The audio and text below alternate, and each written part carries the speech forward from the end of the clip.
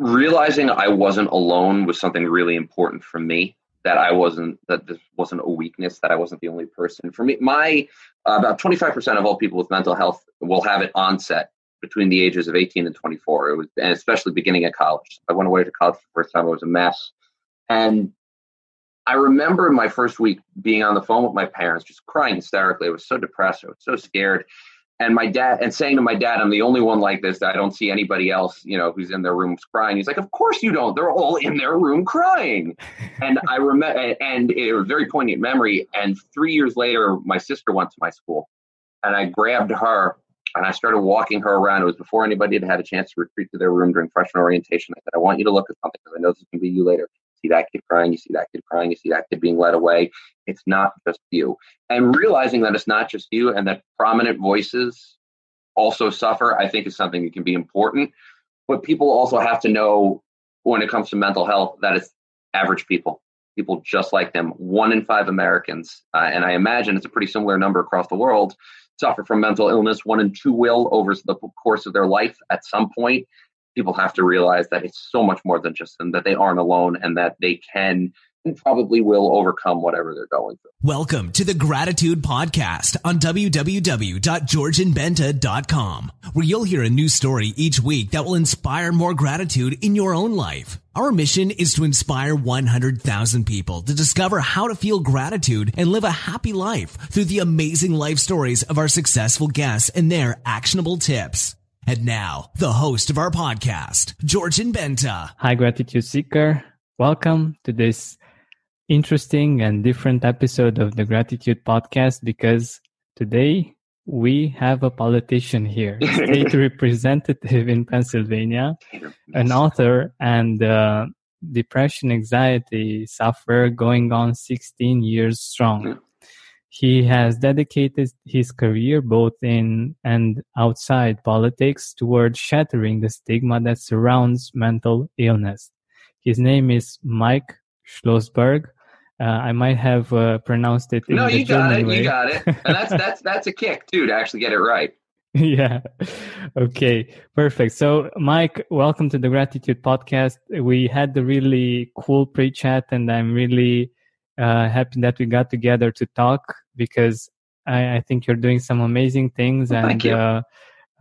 The way you do things is quite refreshing for me. Like the perspective that you gave me is really beautiful, and thank you. I'm really happy to have you here. So let our audience know a little bit about you and what you're doing, and we'll take it from there. Sure. And first of all, thank you very much for having me. This is an interesting one. I've never quite been on a podcast or done an interview that focuses very specifically on gratitude. And I think that's something that can be a struggle if you suffer from some sort of mental illness, but that makes it all the more important to try to find and hold on to.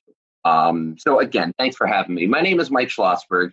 The brief background is I am a Pennsylvania state representative. For the non-American listeners who are listening, I basically represent about 65,000 people in the eastern part of Pennsylvania, which is located in the eastern United States. I represent the city of Allentown, one of the largest cities in the state, on a little bit of a township next door. So that's my full-time job. What I do on the side when I have time, and I haven't slept since like mid to late 90s or so, is write. A little background on that. As you said, I've had anxiety, clinical depression, anxiety-related issues for 16, 17 years now, probably longer. That's just how long I've been diagnosed, about half my life at this point. I see a therapist as needed. I take medication. And starting about 3 years ago, I started really talking about it on a regular basis as part of this desire to try to get more people into therapy and have them better recognize their own illness and try to break some of the stigma that surrounds mental health. As part of that, in about 2015 or so, I was having a low point at work. My wife was struggling at work. And I realized I needed more than just therapy or medication. I started thinking about writing again. And I've written before. I published a book a few years ago called Tweets and Consequences. It was a nonfiction book about politicians who ruin their careers on social media. Everything I said is now wrong because everything I said not to do, the president of the United States does on a daily basis. Totally different. But so and writing, even though it was nonfiction, it was something that I really enjoyed. And I started thinking to myself, maybe I should write again. Maybe that'll be a good outlet for me, a good therapy.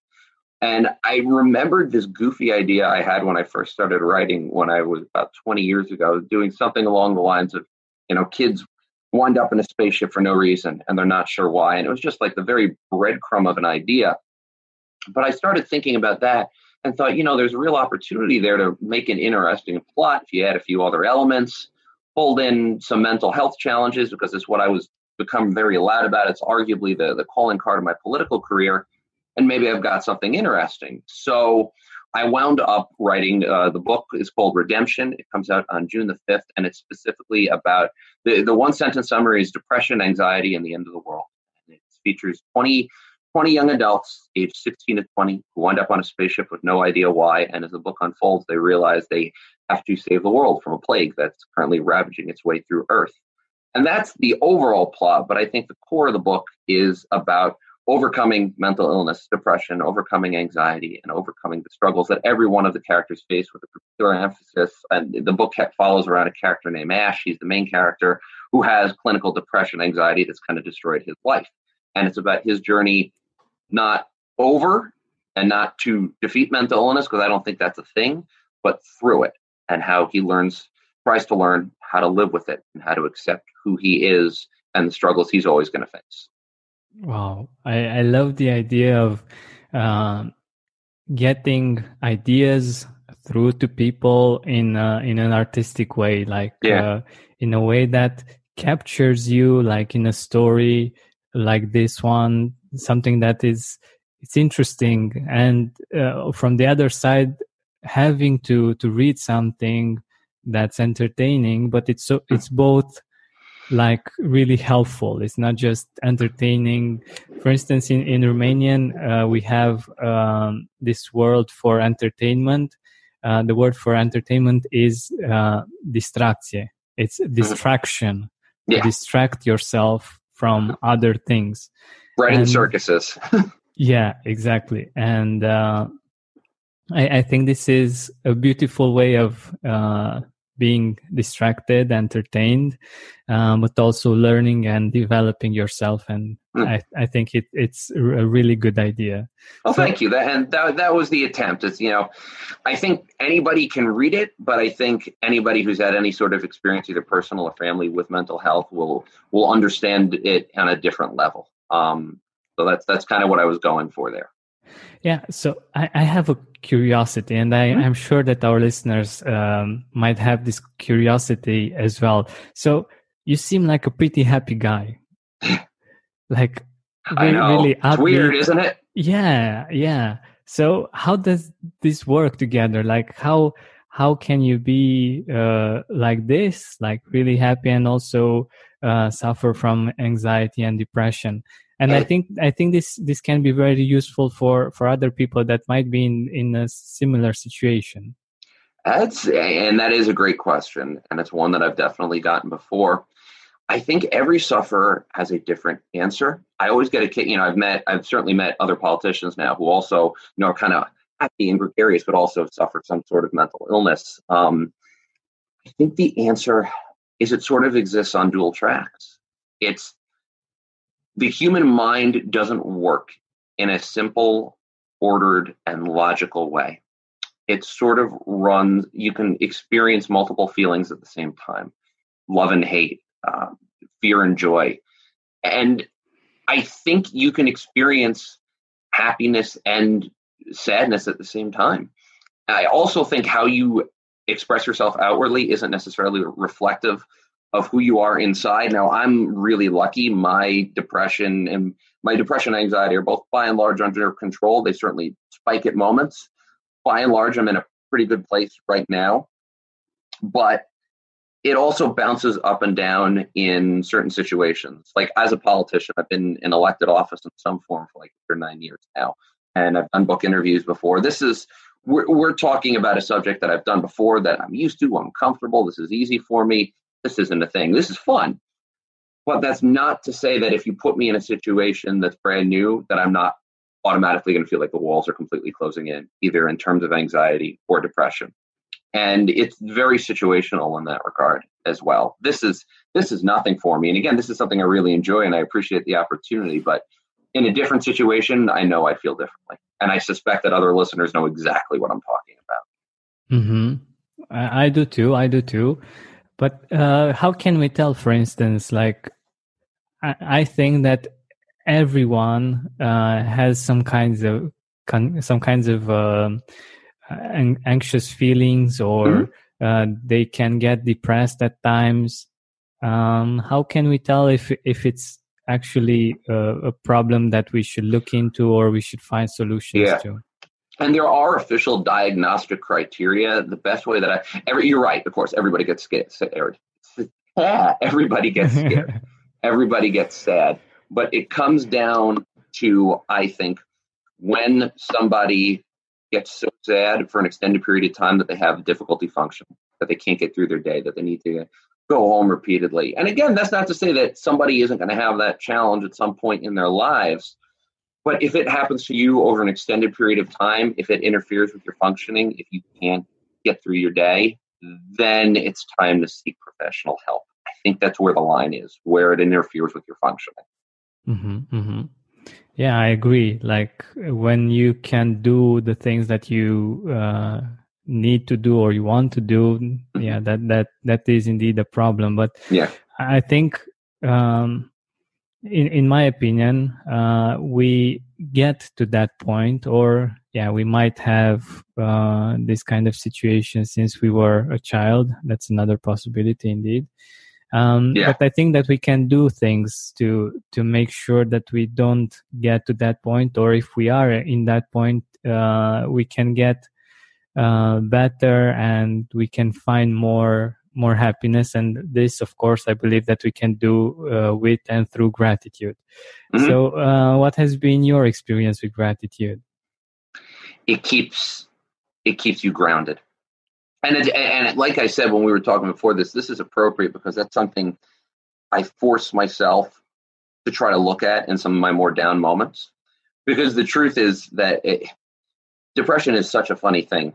I mean, when I compare myself to others and think of all that I should be grateful for, you really get hard on yourself and you wonder, how on earth can I feel this way, given everything that I have? I am so lucky. I have a wonderful full-time job. I can write on the side. I'm lucky enough that some people want to read and hear what I have to say. I'm married. I have 2 wonderful kids. I'm in good physical health. And I try to make myself be grateful for all that I have. But that's where it can also be a problem. Because when you say to yourself, how on earth can I feel depressed and struggle to get through the day sometimes when there are so many people that have it so much worse? Gratitude sort of turns into a double-edged sword. And that's a real challenge, I think, for anybody who tries to use gratitude, as I do, as a coping mechanism for depression. Yeah, I totally agree, because when we try to enforce it like this, like the idea of you should be grateful because mm-hmm. all of those amazing things are happening in your life, I don't think it works that way. Like, you can't force it. You can try to use different techniques that work, but to force it like this, it might go to the other edge of the sword, as you were saying, to feel guilty that you're blessed and others aren't, or that you, even though you're blessed, you're not appreciating what you have as much as you mm-hmm. should do.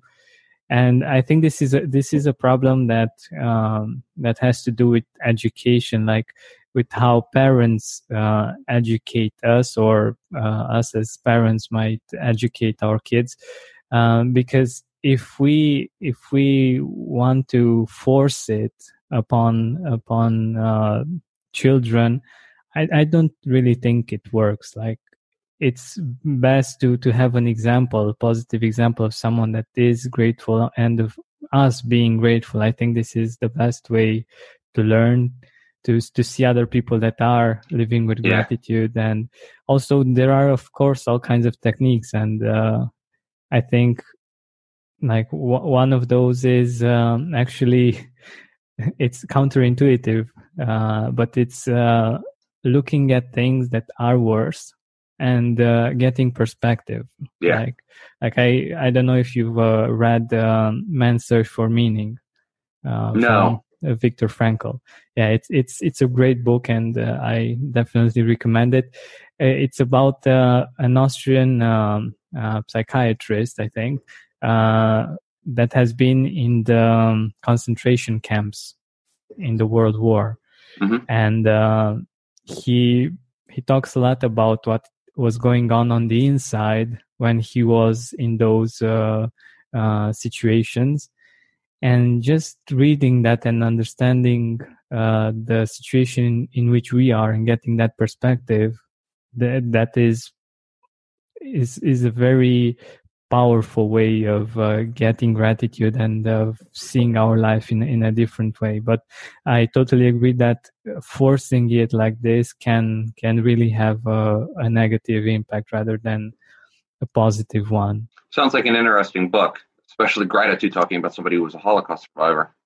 Yeah, he wasn't actually talking about gratitude, but the fact that we can see when we read the book, we can see the perspective of what life was for him, for another person, and how life is for us. It's really that perspective that makes us feel grateful really easily and see that we are in a much better situation. And it is thanks to people like him that made some sacrifices during that period in time.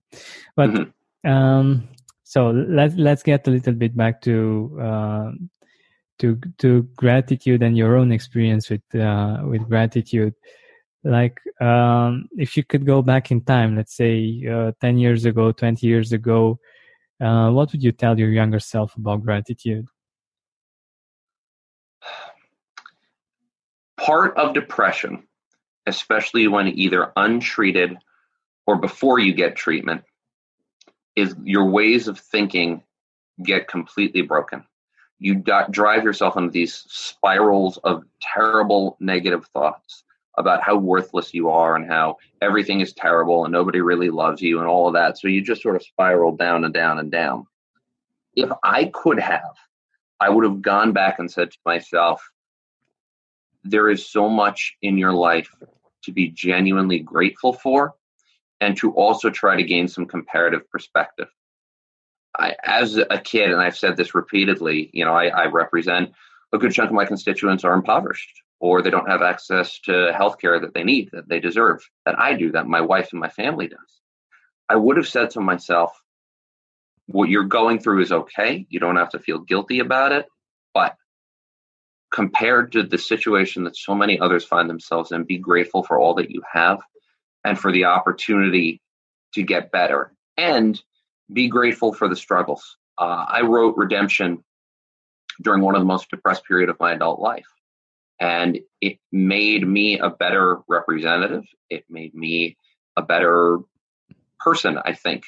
I, as a result of my depression and coming out with it, have been able to make a much more positive impact on the lives of my constituents than I would have if I didn't. So I would say to myself, find gratitude in the struggle and be grateful for the experiences, because as much pain as they will bring, as much heartache as they will bring, it will make you a better person. And don't run away from those struggles. This is really good. Mm-hmm.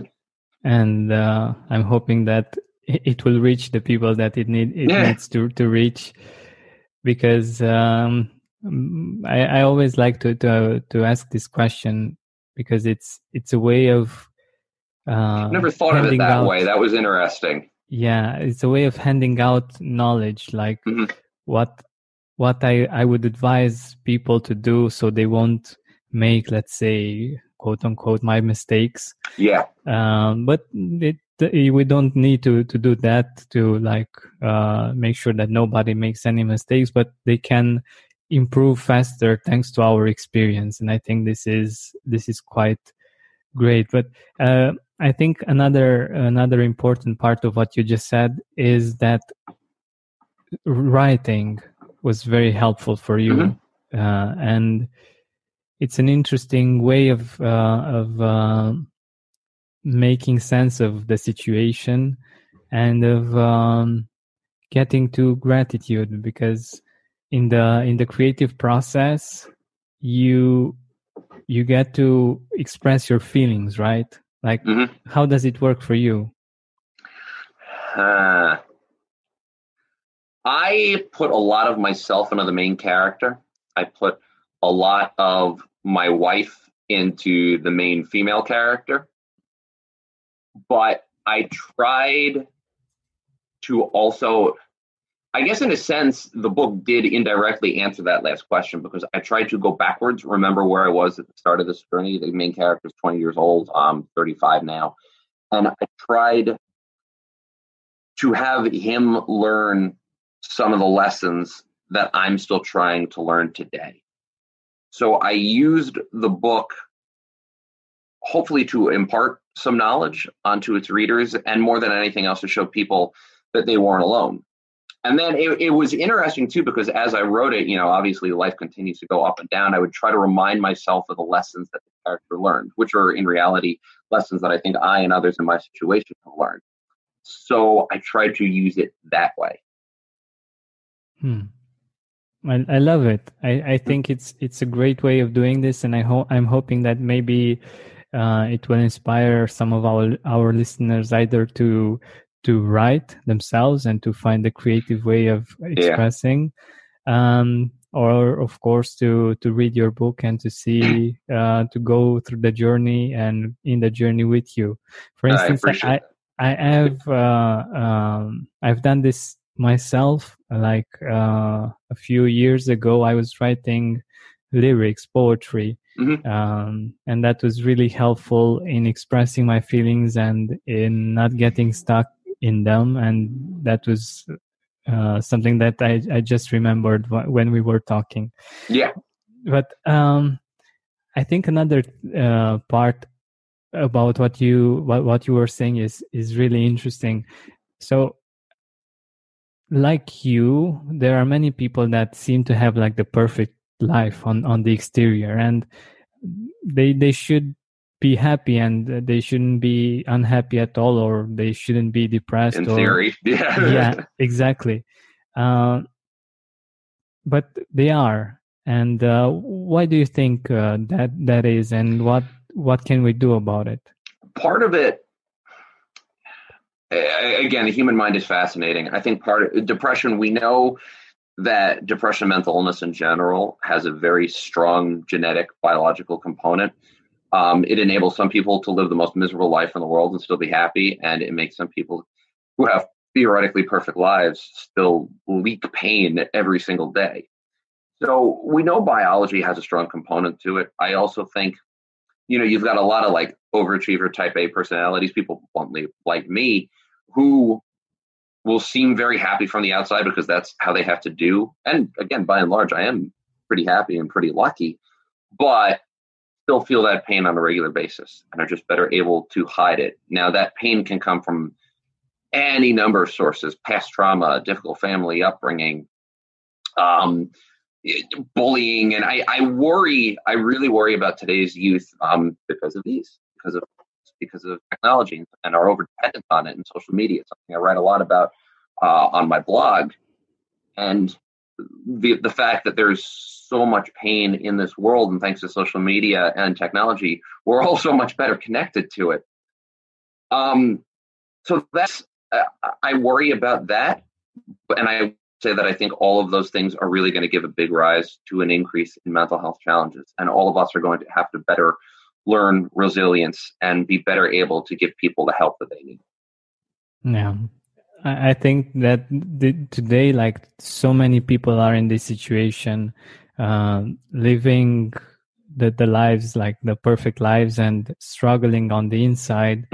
And it can be really hard to find someone to talk to about this, because because of this attitude again, like you should be grateful, you should be happy with your life. And I'm hoping that one of the things that this podcast is doing is actually helping people see that they're not alone, and they're not struggling, not the only ones struggling with this. And that it's actually something normal, like something that other people struggle with, and that can have solutions. Like it's something that is fixable and is it can get better and better. Absolutely. And that's realizing I wasn't alone was something really important for me. That this wasn't a weakness, that I wasn't the only person. For me, about 25% of all people with mental health will have it onset between the ages of 18 and 24. And especially beginning at college. I went away to college for the first time. I was a mess. And I remember my first week being on the phone with my parents, just crying hysterically. I was so depressed. I was so scared. And saying to my dad, I'm the only one like this. I don't see anybody else, who's in their rooms crying. He's like, of course you don't. They're all in their room crying. And I remember, and it was a very poignant memory. And 3 years later, my sister went to my school, and I grabbed her and I started walking her around. It was before anybody had had a chance to retreat to their room during freshman orientation. I said, I want you to look at something because I know this can be you later. See that kid crying, you see that kid crying, you see that kid being led away. It's not just you. And realizing that it's not just you and that prominent voices also suffer, I think is something that can be important. But people also have to know when it comes to mental health that it's average people just like them. 1 in 5 Americans, and I imagine it's a pretty similar number across the world, suffer from mental illness. 1 in 2 will over the course of their life at some point. People have to realize that it's so much more than just them, that they aren't alone, and that they can and probably will overcome whatever they're going through. Exactly. And of course, if they acknowledge it and if they do something about it, because I was thinking about, I'm not sure if you know about Avicii, the famous DJ. Avicii. Oh yeah. He completed suicide recently, if I'm not mistaken. Yeah. And he's about my age, and it was really I'm not sure if it was suicide. Like I think it's just rumors at this point, because his family didn't say that it is right. Finally. I'm sure that it wouldn't be easy for them to say that it was, but however, the thing is that even though he's like hugely successful, he was hugely successful and everything seemed to be perfect from the outside. When you put yourself in his shoes and understand his situation and his internal struggle, you might get to understand better how it might have been for him. And we always look at other people and we think that they have the perfect life and everything is great on the outside and on the inside as well. And we feel bad about ourselves. And this is what I wanted to get to. Like, we all have these kinds of struggles. And I believe even the greatest people on earth have them. And the power lies inside of us, like in what we do about them, in how we choose to do things and to move forward. And I think you're a great example of this as well. Like, thanks. With writing the book and sharing this perspective and your own struggle, I think this is quite amazing. No, thank you.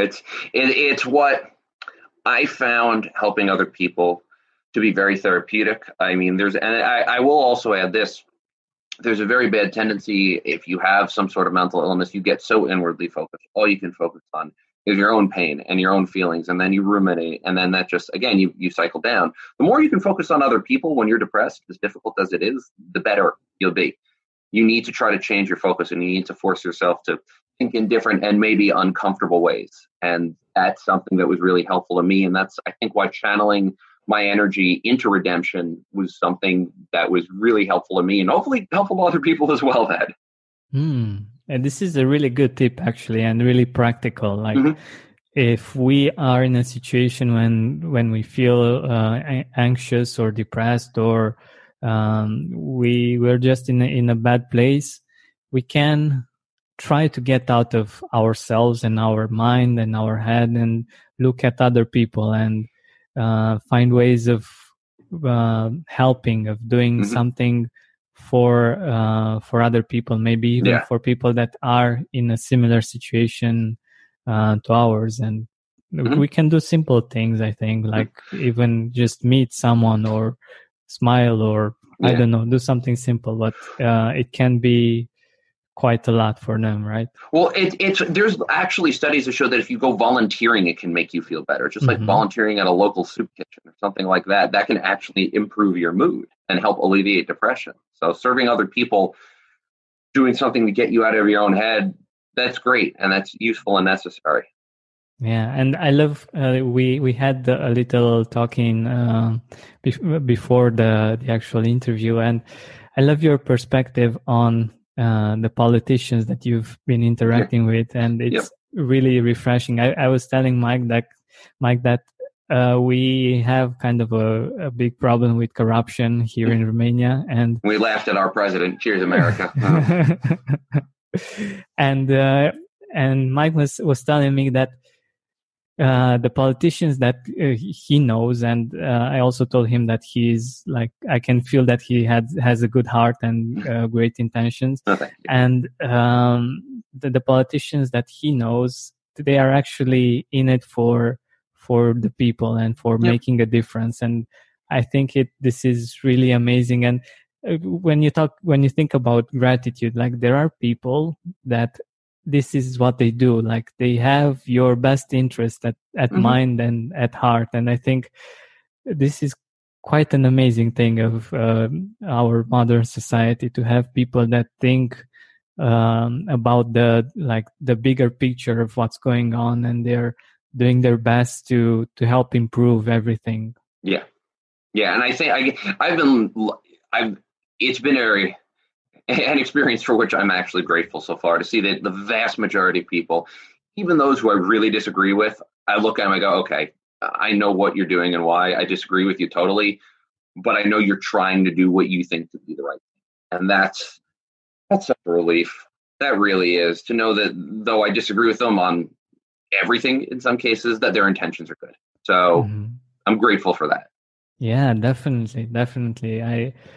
I'm also I'm really grateful for our mayor, for instance, that I know that he's doing lots of amazing things to make this city really better and better, and solve all of the problems that we have. And it's pretty amazing that, honestly, it's kind of cool that I don't have to do anything almost, like but the cool thing is that he's open for communication as well. And this is like a really good balance, and I'm seeing things happening, and I'm really grateful, even though it's for everyone. But if I'm thinking about myself, I am benefiting from that as well, as personally. And that is really beautiful. So, by the way, what are you doing as a state representative? I'm really curious to.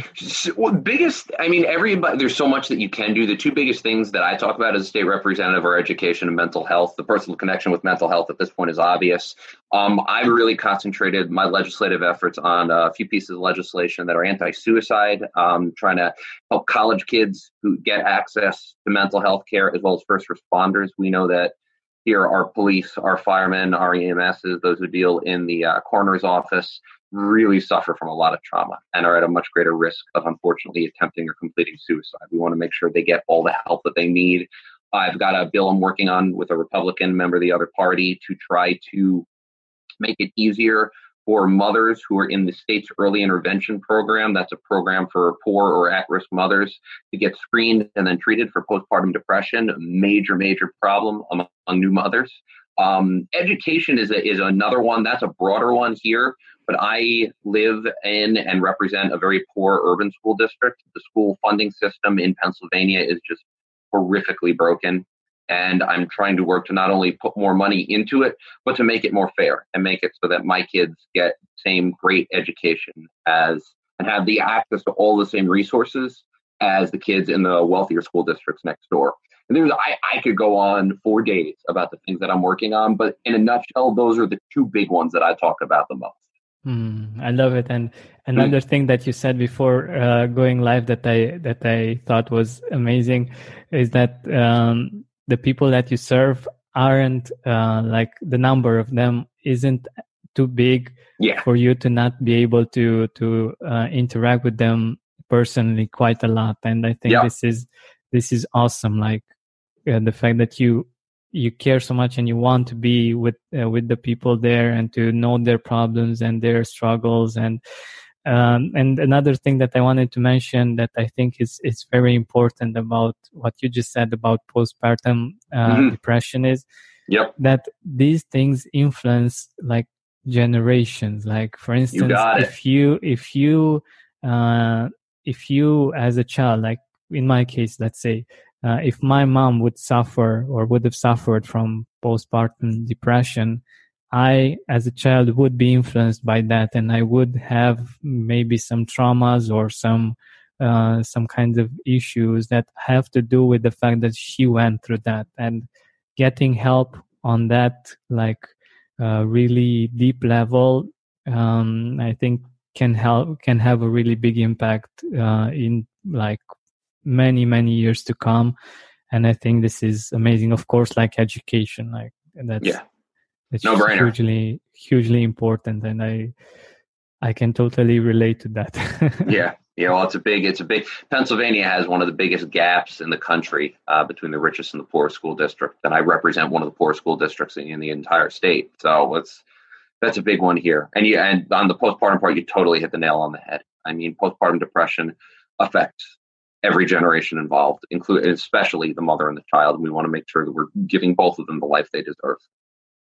This is wonderful. Okay, so we're nearing the end of our time together, and I wanted to ask you, who are you grateful for in your life right now? A lot. But I mean, the first two are the obvious ones. My wife, her name's Brenna. She's wonderful. She puts up with me, and she's helped me through countless dark spells.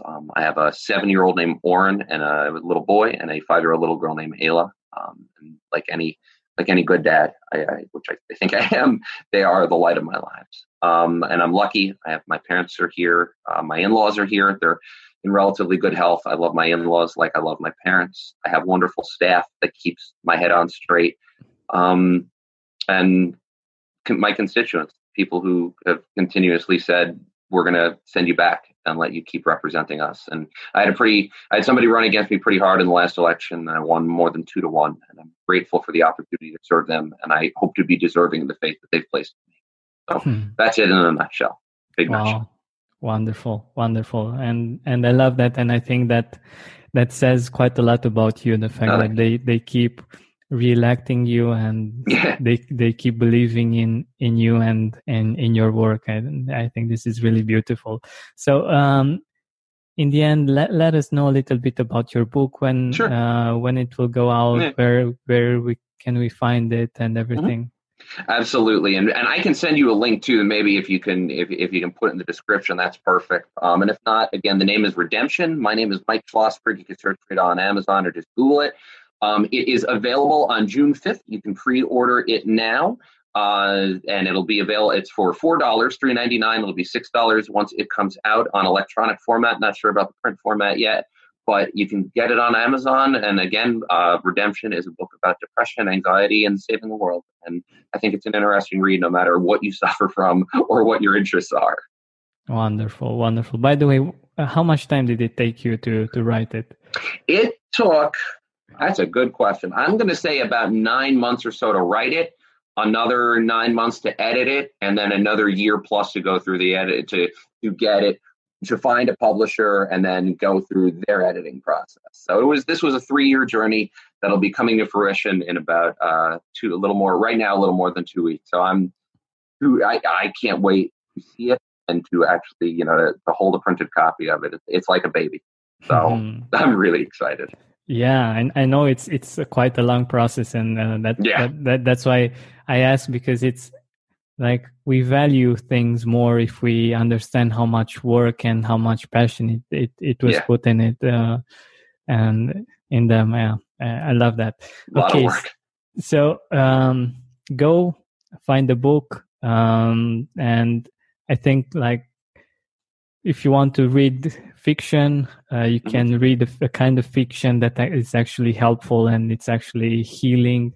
And I think this is a brilliant idea. Like for the type of person that I am, this is like the perfect combination of a book, and I love that very much. So well, thank you. Thank you so much, Mike, for being here with us, for sharing so many amazing insights, and for sharing your passion and your enthusiasm with us. Well, then thank you for the opportunity, and thank you for your work in helping people try to find the good in their lives. I appreciate it very much. My pleasure. Thank you.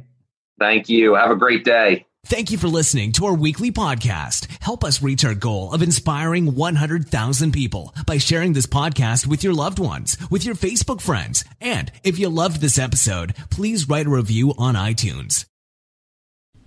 My name is Anthony Capizzoli. I am the host of the Dismantled Life podcast, and I'm a recovering alcoholic and drug addict after nearly 40 years of addiction. I have been clean and sober for nearly 4 years and work hard to help others find recovery.